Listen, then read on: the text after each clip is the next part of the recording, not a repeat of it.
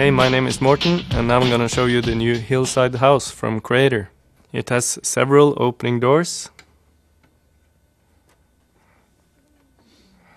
It has a carport with a car, and it has a barbecue that you can open, and it even has charcoals underneath here. And also it has a working doorbell. And of course a dog. On the back you have a really big opening in the second floor. The second floor can also be taken off. And inside you see you have a set of stairs and a fireplace. But there's not much furniture here. So I'm gonna show you how to furnish the first floor. When I looked inside the house, then I figured here would be a nice place to have a kitchen. So I built this little kitchen, counting how many modules I had to work with. And then I made a stove and some drawers and a sink. And it goes in right here.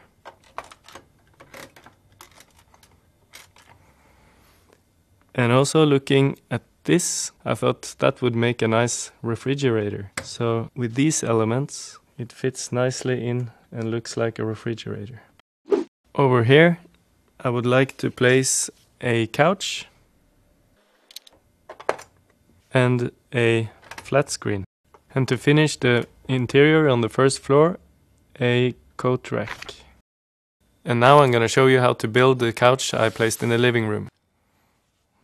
First you start by a 2x6 plate, a 1x6 plate, another 2x6 plate, a 1x1 plate, another 1x1 plate, two of these bow elements, a 1x4 tile for the seats, two 2x2 tiles, two 1x6 plates, and two 1x2 tiles.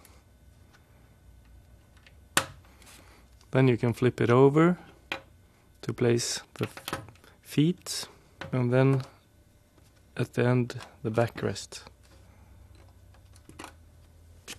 And that's the interior for the first floor done. And if you want to build something for the second floor, you can maybe build a bedroom and look to Jamie's tips for how to make a bed.